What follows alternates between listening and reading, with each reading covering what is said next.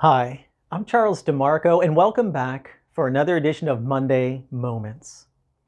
Our mission at New Life Solutions is to protect the unborn, share the gospel, and transform our communities one life at a time.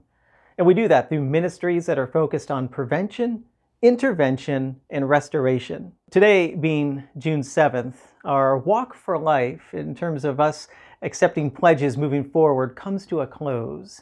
Now, you can always certainly go to our website and support our ministry, but our Walk for Life is coming to a close today. And as I reflect on this last month and how the Lord has provided through you, I just want to thank you again for coming alongside and standing with us in our ministry and standing for the sanctity of life and really embracing what we see in Scripture to be a voice for the voiceless and a defender for the defenseless. But what we do for the Walk for Life really helps support all that we do throughout our ministries in terms of the array of free services that are offered. And in our pregnancy centers, those are things such as sonograms, pregnancy tests, STI and STD testing and treatment, well-woman care, discipleship classes, life skills classes. And as we carry on each and every day, you may, in fact, come across someone that has a need for our services.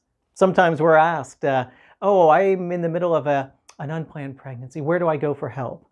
Or I need help in this area. Where can I go?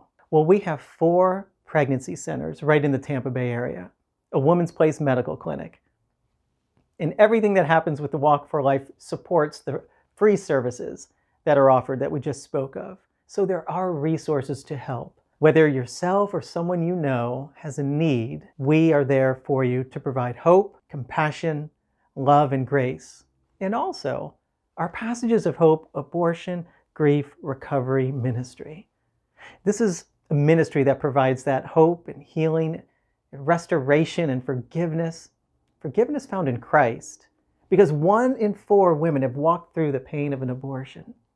And although not talked about a lot publicly, please know there are resources available to help those that are walking through this pain so that they in turn can use this as part of their testimony to help and minister to others like no one else can.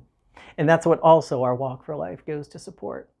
So I just wanted to share with you specifically how we're able to come alongside and help those that may be hurting, and where hope is provided, where peace is restored, and where that restoration can begin. So thank you very much. God bless you.